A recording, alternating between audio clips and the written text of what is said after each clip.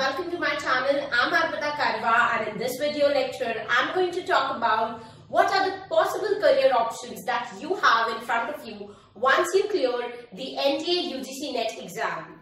We all are aware of the fact that NET exam is becoming tough day by day. And now that students have to put so much hard work in order to clear this exam, they all must be worried about the fact that what am I going to do once I clear this exam?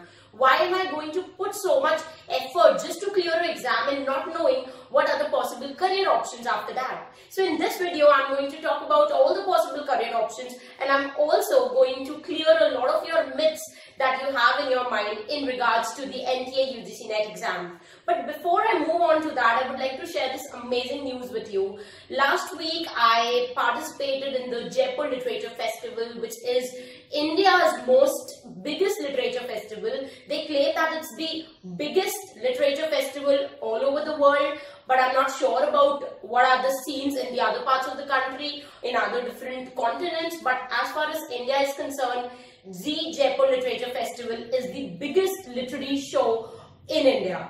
And I was amazed this time to listen to all these great writers. I've been visiting this festival since past 10 years, and every time when the writers talk about books and literature and give their perspective about different issues, I feel so good to be in this field of literature. English literature is something which will give you so much more about life. You get to understand so many philosophical things. You get to understand different concepts like what is love, what is religion, what are these gender issues that we are facing every day.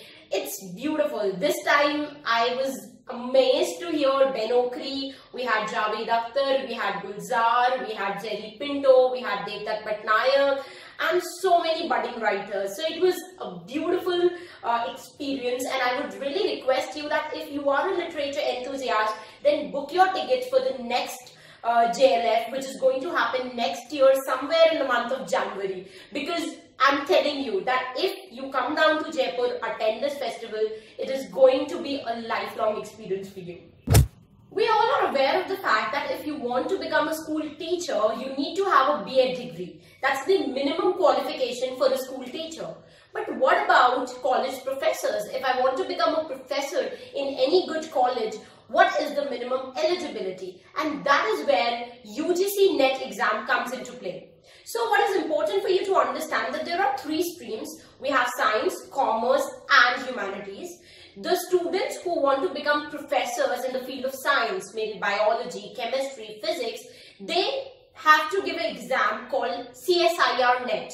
Whereas the students who want to become a professor in the field of humanity or in the field of commerce, they have to give UGC NET exam. So both the exams are almost the same. The only thing is that they have divided the streams. So for science, we have CSIR NET, whereas for commerce and for humanities, we have UGC NET. Now, what is this JRF? Now, whenever you sit for the NET exam, you fill an exam form wherein they ask you that whether you want to sit for only NET or for NET and JRF both. Now, what is this JRF? NET stands for National Eligibility Test. That means once you clear this test, you are qualified to become an assistant professor. Whereas JRF stands for Junior Research Fellowship. Now, fellowship means an aid which is provided by Government of India for all those who wish to become research scholars, who wish to do research in their field. Because it is only through research and development that new ideas come on the surface and a nation progresses. So, because research scholars add a lot to the economic and the educational belt, Government of India provides them aid so that they can focus on their research and not worry about the finances. So every month you are going to get about 25,000 rupees once you enroll yourself in a PhD program after you clear JRF. If you look at the education chart of any student in India who is aspiring to become a professor, you will find that the student starts studying at the age of 3 perhaps, and he enters in the kindergarten, and then he starts to move forward, clearing one exam by the other, and then he clears his 10th boards, then 12th board. After he clears his 12th board, he enters in a undergraduate course. Once he gets his bachelor's degree, he enters in a master's program, that is a postgraduate course. After he clears his postgraduate course, he gives this exam NET. Now, once he gets his NET certificate, he has got two possible career options. The first option is that he can study further. And the second option is he can directly take up a job. Now, we are going to talk about these two career options one by one.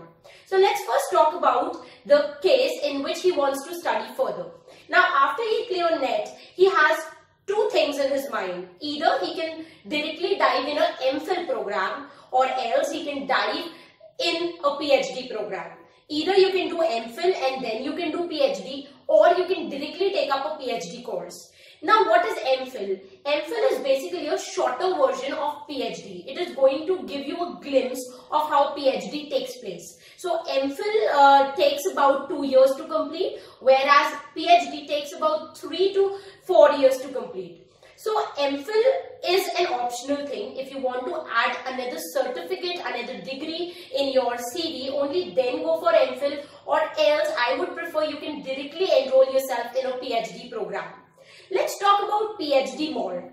Now, in case of PhD, you have two options again. Either you can enroll yourself in a full-time PhD course, or you can enroll yourself in a part-time PhD course. If you wish to pursue a job simultaneously, then you should definitely go for a part-time PhD course. And if you are looking forward to become a research scholar, a very dedicated and sincere one, in that case you can go for a full-time PhD. A full-time PhD completes in about 3 years, whereas a part-time PhD takes about 4 years to complete.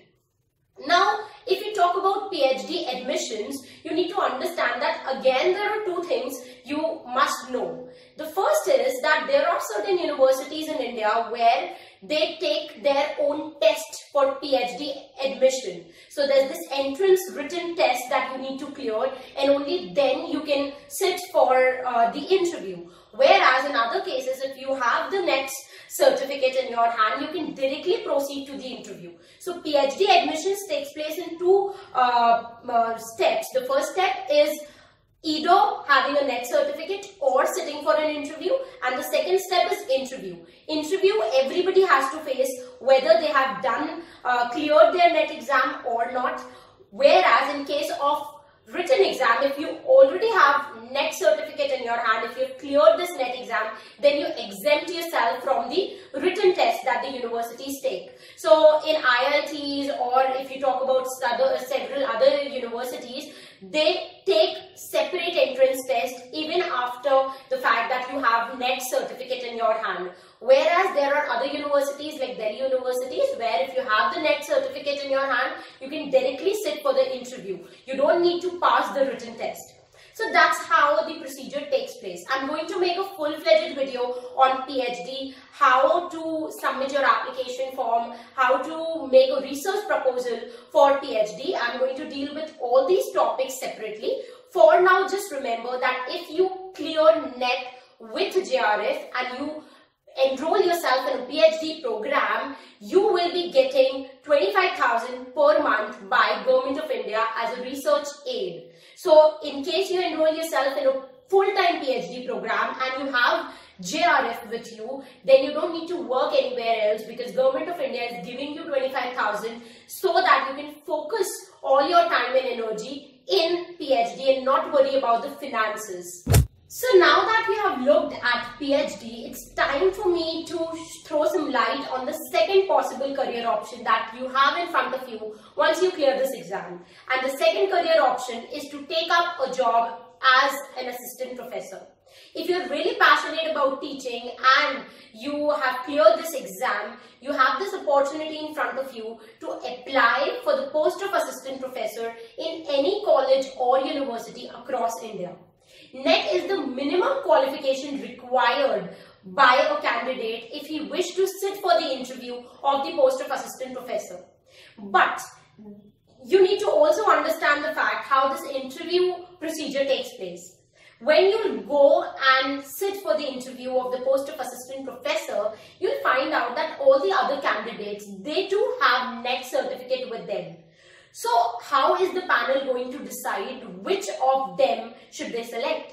In that case, what is important is the other additional things that you have in your CV which makes you different from the rest of the candidates. So if you have experience of attending some conferences, or if you have done some research papers, or if you have a job experience of about 1 year or 2 years, teaching somewhere, if you have a PhD with yourself, or if you have knowledge about your subject, you've done some additional things like m.phil, in that case, it is going to give you a leading edge in the interview. So always remember, it's not just NET that is going to make you an assistant professor. There are other things that you need to add in your personality if you want yourself to portray as an assistant professor in any university or college.